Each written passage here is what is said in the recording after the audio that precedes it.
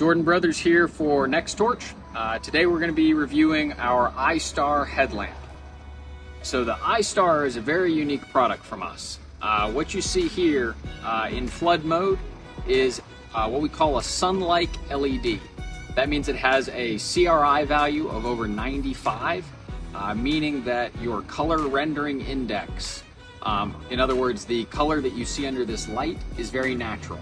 So it will very closely mimic outdoor conditions, yielding very true color. So you see that on the flood side, and then this light also has the ability to flip up directly into spotlight mode, and then turns itself back off. So another neat feature on this light is when you go into spot mode, it will actually automatically brighten the farther out you go.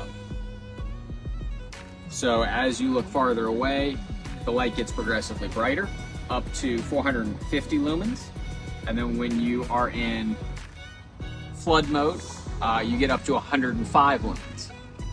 You can also click through to go to low, go to red, and go to a red flash.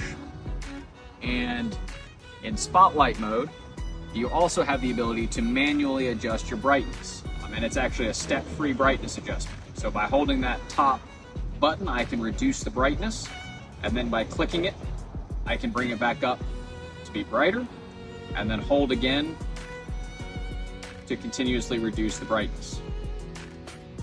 You can see how that just scrolls right through all your brightnesses with no steps. Close it, and again, you've got your SunLike LED there on the front as well for flood mode. Hold the power off.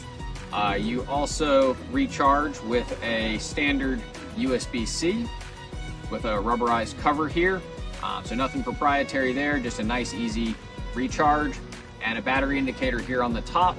I will flash blue saying that you have a good solid charge, and transition to a red flash underneath that button there as your battery gets low.